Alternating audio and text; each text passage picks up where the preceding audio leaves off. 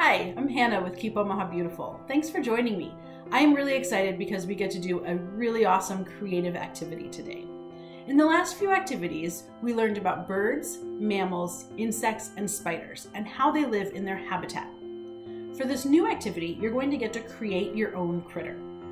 From those past activities, you know that a good habitat provides animals with food, water, shelter, and space.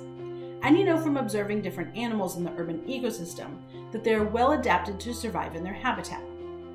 So here's the challenge I have for you. Think about all those animals we observed and other animals that you know about. Take some pipe cleaners like these and create a creature that is adapted to live in the habitat around your school. Think about the creature's habits.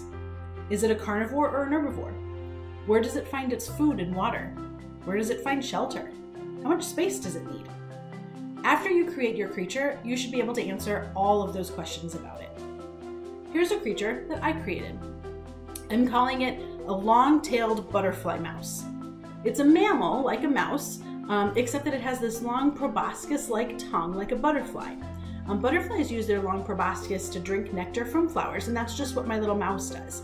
He uses this proboscis to drink nectar from dandelions and other weeds. It can find lots of food around my school because there's lots of weeds.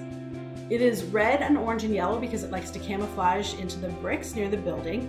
And so it makes its nest out of tiny little rocks and gravel that it finds near the building, and it makes a little nest that it can hide in where it's camouflaged.